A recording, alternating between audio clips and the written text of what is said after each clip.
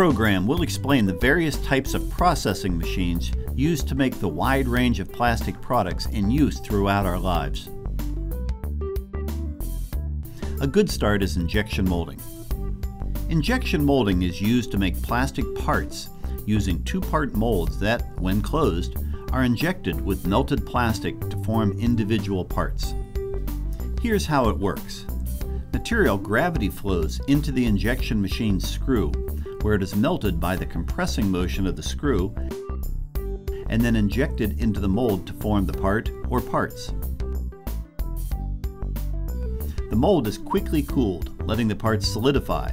The mold opens to release the parts, and the mold closes again to repeat the cycle over and over again. Molding cycles can last anywhere from 1 second for tiny parts made in tiny molding machines to minutes for large parts made in presses the size of a building. Extrusion processes use the same plastic melting operation as injection molding, but there is no mold, and the resin compressing screw rotates constantly, and product is created continuously. Extrusion uses a die, a hollow form that molten plastic is pushed through to create its specific shape and thickness. A water bath or spray chamber then cool the extruded shape and often provide pressure and/or vacuum controls to properly size the product as it passes through. Belts or cleated pullers apply smooth tension on the product and keep it moving in pace with the extruder. A cutter or saw create the final product length, or a winder creates spools of the final product. There are many variations to the extrusion process, but a mixture of extrusion and molding is found in the blow molding process, where plastic is continuously extruded into a tube shape and then clamped in a mold and blown into its shape with compressed air. It's a process that often operates in a shuttle movement with a set of molds. Each mold takes a turn grabbing a section of extruded tube, called a parison, and shuttling it to one side to blow it into a bottle shape, letting it cool and then releasing it to be filled with product or shipped. Each mold alternates with a second mold doing the same thing for maximum productivity.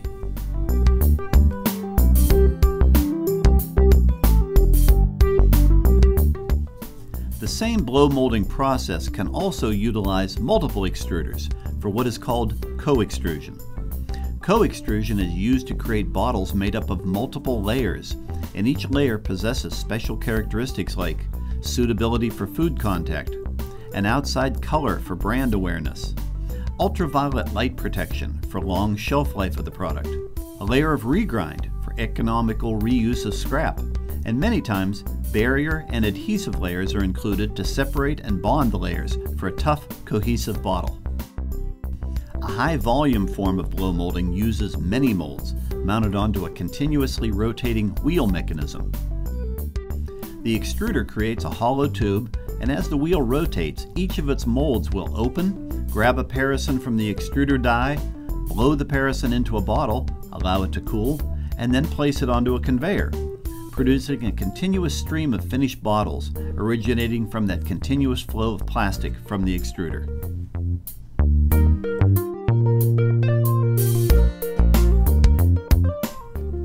These wheel machines can also produce co-extruded bottles containing layers designed to meet the needs of the product and to use reclaimed material for maximum economy and recycling benefits. The very popular sales of plastic bottles for carbonated beverages has created a unique process for blow molded bottles made specifically from polyethylene terephthalate, or PET. For PET blow molding, bottles are first created in a test tube shape, injection molded preform, and then, in a separate operation, reheated and blown into their final shape. This two-stage process creates bottles that we, as consumers, know to be thin-walled, yet capable of containing gaseous carbonated beverages without losing pressure or exploding, even if they are dropped. In the blown film extrusion process, thin plastic material for products like garbage bags or the sheeting used in construction, industry, and packaging are produced. A very thin die opening, which is often fed by multiple extruders, faces upward in a round shape.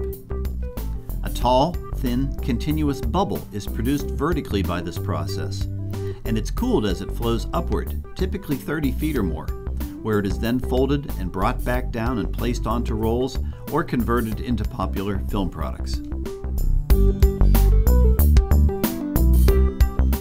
And all these processes, from injection molding to film extrusion, rely on Conair products to support their productivity and efficiency. Thanks for watching.